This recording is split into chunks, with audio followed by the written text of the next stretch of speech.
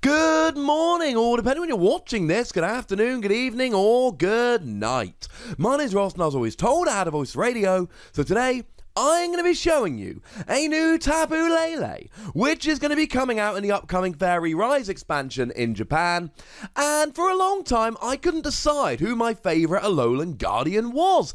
For those interested, I did eventually come down on Tapu Bulu. I think Tapu Bulu is the best of the Alolan Guardians. Whoever designs Pokemon cards is not having the same dilemma that I'm having. They are in love with Tapu Lele. Of course, you've got Tapu Lele GX, the most ridiculous of all the GXs. Then you've got the non-GX Tapu Lele with the ridiculous attack, letting you move damage counters all around, which was printed in both Fairy and Psychic flavours. We've now got another non-GX Tapu Lele, and it is once again really, really good.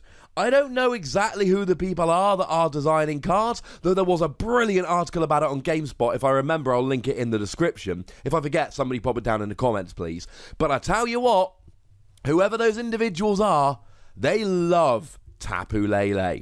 Now, it has, of course, been translated by the lovely David Hochmann over at limitlesstcg.com/translations. And to start off, 110 HP is kind of low, but then again, it's a basic Pokemon. It's right up there with stuff like Tapu Koko, so we shouldn't be terribly upset. And actually, come to think about it, it's the same as the other non-GX Tapu Lele. The awesome thing is that being a fairy Pokemon, it has a resistance to darkness, which means that Zoroark GX won't be getting a one-hit KO. They can do a max 120, resistance kicks in and drops it down to 100. Oh look, you're still there with 10 HP remaining. The weakness to metal is kind of a pain because Duskmane Necrozma, with its general attack for free energy, will do 60. With weakness will go up to 120, which does kind of suck, unfortunately.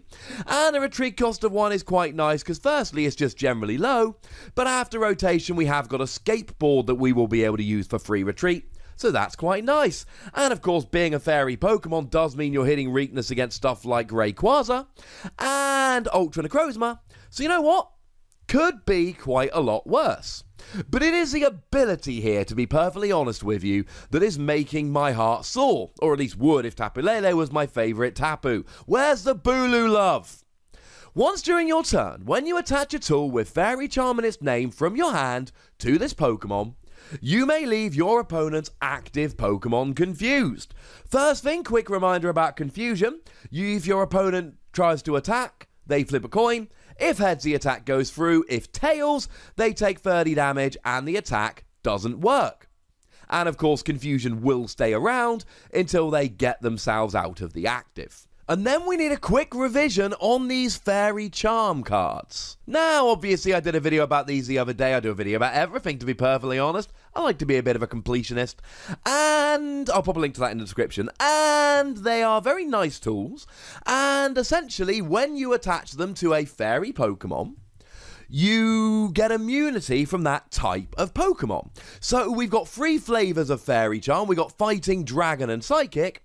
And if you attach a Dragon Fairy Charm to a Fairy Pokemon, that Pokemon cannot be damaged by Dragon Pokemon. You attach a Fighting Fairy Charm to a Fairy Pokemon, and you don't take damage from Fighting Pokemon, and the Psychic one means you don't take damage from Psychic Pokemon, giving you, of course, potential immunity to really good Pokemon like Buzzwole and Lycanroc if you're using the Fighting one, Necrozma if you are using the Psychic one, and Rayquaza and Ultra Necrozma if you're using the Dragon one. Although, of course, you are hitting weakness on Dragon Pokemon as a Fairy Pokemon, so there is an argument that you don't need the Dragon Charm, but I'll leave that one up to you.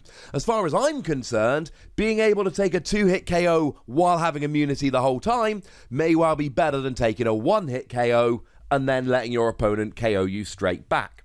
And I said these charms were pretty good, and I said for fairy Pokemon you need to consider them. I said that the investment was quite high in terms of you're giving up the opportunity to play Choice Band, etc.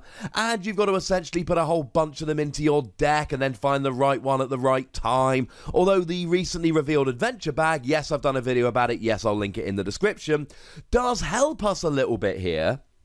because it lets you search for any 2 Pokemon tools, meaning you can get the right Fairy Charm at the right time.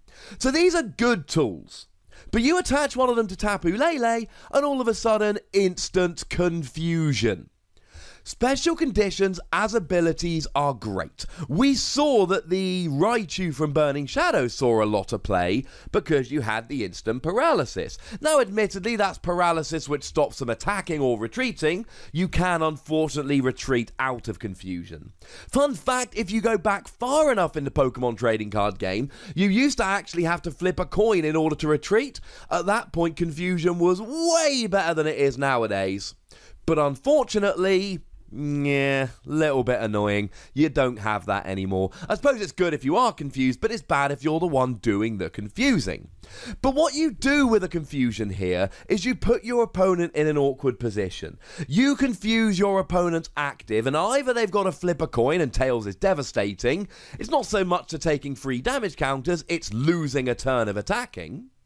Or they have to retreat out of it, but maybe then they don't have anything else they can do. They're going to be able to use something like a Guzma, but firstly, if they play Guzma, that means they don't actually get to attack the active, which might be the one they want to, because they've got to pull something off the bench. And a lot of the time, you're going to switch out and then want to retreat back into your main attacker, but with Floatstone leaving the format, that's not going to be the easiest thing to do. And let's not forget the new Rabombi we looked at the other day. Yes, link in the description. You know how this works by now. Although I do sometimes forget. If I do forget, I'm sorry, I'll put them up in a minute. And Rabombi says that you cannot, your fairy Pokemon, be affected by supporter cards. So if you're playing a fairy deck and you've got a Rabombi on the bench, your opponent cannot Guzma any fairy Pokemon. To put it another way, you confuse your opponent's active with a Rabombi on the bench. They've lost Floatstone, so retreating is much more difficult. They can't use Guzma, so switching in that respect is much more difficult.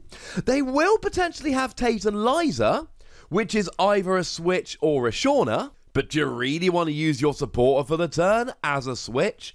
We're moving into an interesting format where confusion could actually be way more fun, because Floatstone gone away, Guzma, and it's only really for fairy decks because most people are playing Guzma, that gives a lot of switching. But this could actually stick and be fun. And this is kind of a sit on the bench, confuse your opponent kind of thing. You don't have to use this Tapu Lele to attack. You can just leave it on the bench, attach a fairy charm, and off you go. As a side note, please do remember that Field Blower can discard tools from your own Pokemon. So you could, in theory here, have 2 Tapu Lele on the bench, attach a tool to 1, confusion, turn or 2 later, attach a tool, confusion, and then Field Blower and potentially get 2 or 3 turns of confusion from each Tapu Lele. It's kind of fun. Now, as for the attack, it's actually not too bad. Now, it's a fairy double colourless, which is a little bit expensive, but it does 70 damage. Now, 70 damage in and of itself is not brilliantly exciting, but the one thing I will say about it is, you had a choice band, you do 100, Rayquaza, he gone, Ultra Necrozma, he gone. So actually, there is a little bit of potential here in terms of using this as an attack. Now, I'm still not 100% on this attack being amazing. It's a fairly bog standard attack. Honestly, if you're attaching free fairy energy, how about the new Gardevoir? Heck, how about Gardevoir GX? How about Xerneas Prism Star? Although, to be clear, Xerneas Prism Star can't use double colourless energy, whereas this can. Essentially, ladies and gentlemen, it's a good card. The ability is great, and the attack is alright. There's quite a lot of investment here, certainly if you go the Rabombi route, because you've got to have the Tapu Lele, and then you've got to have a bunch of different fairy charms. But here's the thing, right? If you're not against a fighting deck, you attach the Fairy Charm Fighting to Tapu Lele, get some confusion. If you are against a fighting deck, attach it to your active fairy Pokemon, and get immunity from fighting Pokemon. I don't know if the investment for this is going to be worth it. There is certainly an argument here that having to play all the Fairy Charms and the Tapu Lele, taking up the space in your deck, having to pop the Tapu Lele on your bench, there is an argument that this is too much. But there's another argument that confusion is fun, floatstone rotating helps, and turning off Guzma with Rabombi means this is much more likely to stick and turn into a really annoying card. I'm going to be giving Tapu Lele between 3 and 4 Wassies. We don't give half Wassies. That would be barbaric. Not the greatest card that ever lived, but certainly an interesting card that I could see played in a whole bunch of decks. But I want to know what you think about this, so let me know in the comment section. Go nuts, but remember the rule. Be nice. Make sure you like this video, subscribe to this channel, follow me on Twitter at @TheWassie, and Twitch for some live action at twitch.tv/PTCGRadio. If you want to support the channel, get some bonus podcasts and all of that, head on over to patreon.com/PTCGRadio, where you can do exactly that. But by far the most important thing, as always, is to look after yourselves. Until next time. Thank you very much for watching. My name's Ross, and you've been watching PTCG Radio.